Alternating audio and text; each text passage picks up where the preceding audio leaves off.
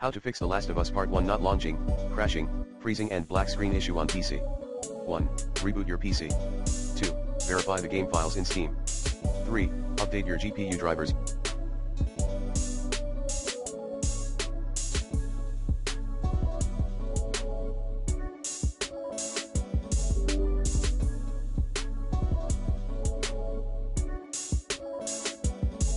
Using the recommended Avast driver updater in this video guide. 4. Run the game, TrueEye.exe, through the dedicated GPU. 4.1. Through graphics setting. Like this. 4.2.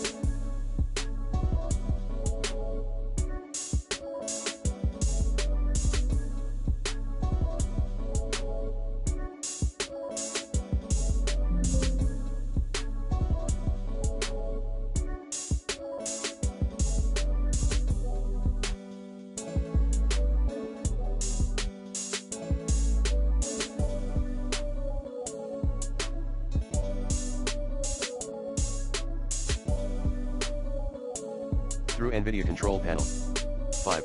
Uncheck the compatibility option in TrueEye.exe. Properties. Int, check Steam /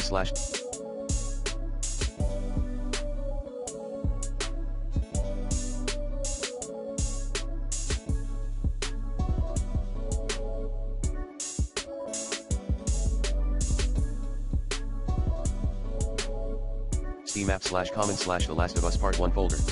6. Check the system requirement. Upgrade your hardware if needed. 7. Lower.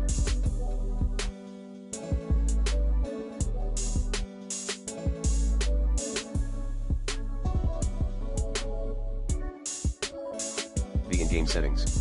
7.1 Set low or medium. Texture quality. 7.2 Disable DLSS. 7.3 Turn on VSync. 8. Run the game, TrueEye.exe, with administrative privileges. 9. Use different